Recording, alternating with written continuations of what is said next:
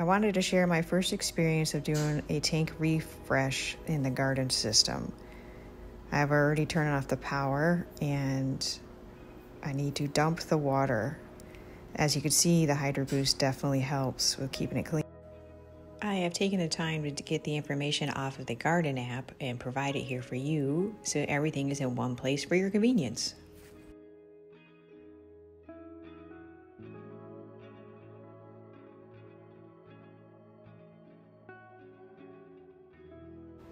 I highly suggest having a dedicated sponge to cleaning hydroponics, so therefore you don't have an issue with cross-contamination. Organic baking soda is also more preferable because it is non-toxic with no additives. I will scrub the unit with a little bit of water that I had left over and put the baking soda in and scrub it really good and do a good rinse after I am finished. Reverse osmosis and deionized water is most ideal for hydroponics. I put the link below so you can see why. Recycle and reusing. I am going to mix the food into the single gallons. It's half teaspoon per 1 gallon of water. Then I will pour it into the 2.5 there.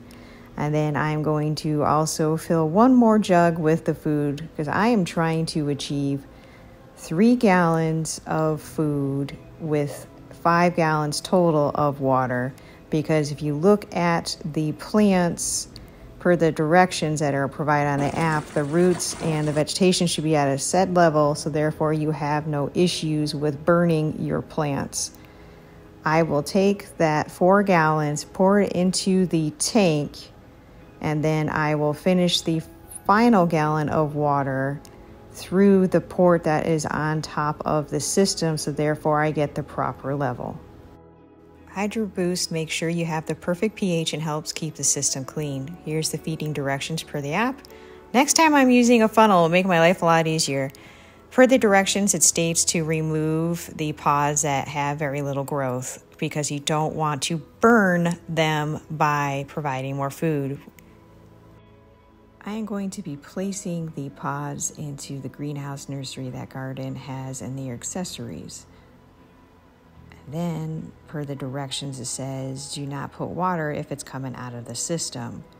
So what I will do is use a little bit of water that was in the tubes and pour it over, and then I will gently pour out the water and put on the lid for the greenhouse nursery.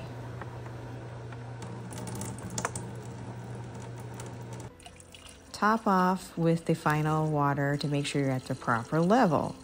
Then cap off the unused areas on the system, so therefore there's no algae issues. Turn on the system and make sure to refresh on the app. Lock the lid on, and thank you very much for viewing today.